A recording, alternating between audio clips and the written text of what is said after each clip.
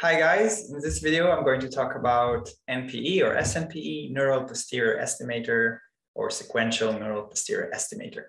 So just a reminder of what the problem is. The problem is that we have intractable likelihoods.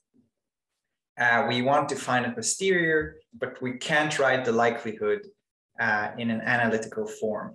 We can only sample from it. And so we already saw that in the traditional ABC framework, there is certain ways to overcome this, either by rejection ABC or MCMC ABC. We need to define sometimes a summary statistic, a distance measure, and a threshold, and we accept points as a sample point from the posterior if the distance between the simulated X given some data to the actual X observed, if that distance is below some threshold value, some epsilon. And we also saw that if we assume some structure between X and the posterior, then we can utilize it in order to improve the ABC algorithms. So the most basic form was the linear regression one, but then there was also a nonlinear regression with heteroscedastic noise, which use neural networks to fit both the function, the mean, and the variance. And there was also an iterative approach, an adaptive approach, which improves this even better. But what all these improvements do is they allow us to increase the threshold and accept more points. Now, this regression adjustment improvement really starts this shift of focus in this field, in this problem. If doing regression adjustment allows us to improve the algorithm so much, so we can take maybe all the points or almost all the points, then the problem really becomes finding this structure between X and theta, right? So finding this structure between X and theta, and finding structure is something that machine learning people are really good at. So they used more sophisticated algorithms that involved more complex neural networks, and they uncover this underlying structure. Yeah? What is the structure between X and theta? And so indeed, the field is quickly overtaken by the ML people. There are two main groups. The first one is from the UK, led by Professor Ian Murray, and the second one is from Germany, led by Professor Jakob Macke.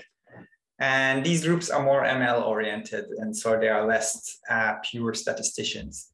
But if we actually look at what these new algorithms do, at least in the beginning, they are a natural development of what happened until that moment. Yeah. So if we go back to the previous video where we stopped and we said, okay, we can fit one function using a neural network to cover the mean and another function to cover the variance, then there's some good questions we can ask ourselves. The first one is maybe, why limit ourselves only to the epsilon ball that we accepted? And why limit us to some epsilon that is small? Let's say it like this. And in the first linear regression adjustment paper, they really increased the threshold, and they increased epsilon to be 15 or 20% of all the points that you sampled during the simulations. And in the next paper, where they used neural networks and used nonlinear structure, they already, on some problems, were able to take 90% of the points and still be quite accurate. So how I see it is, if you zoom in on a small vicinity of the X theta structure, then maybe you can find something that looks like a linear structure. But if you zoom out and you look at the global structure, if you're no longer limiting yourself, constraining yourself only to a linear structure, you can find the entire true structure. And so really, maybe if we believe that we captured the true structure, we can just take all the points and we no longer need this acceptance rejection scheme.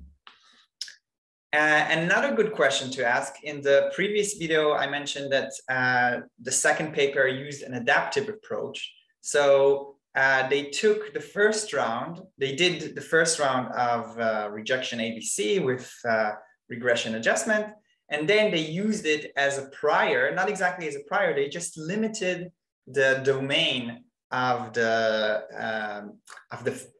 prior. And now they sampled from the prior in the next round. And if the sample point was outside of this domain, they just threw it and didn't do anything with this. And this improved the accuracy. But the one question is, why only constrain the domain? If we could get the true posterior, so the problem is that in rejection ABC, you just get the samples. You don't get an actual posterior. If we could somehow get an analytical posterior, we could just use it as the next round prior. We would have to make some adjustments, as we will see, but this could also improve our inference. So these two notions are exactly what Papamacarius and Murray in 2006 realized, is that you don't need to limit yourself to a threshold, just accept all points. So if you don't need a threshold, you also don't need a distance measure. Yeah, you can just throw these two ad hoc decisions. And instead of using this one neural network for the mean and another neural network for the variance, you could use something called neural density estimators. These are neural networks where you plug in some parameter, some x, and it gives you some conditional distribution over that x. So the distribution of theta given that x. And one of the NDEs they used is called MDN, Mixture Density Network. And I'm sorry, here it has to be 1994.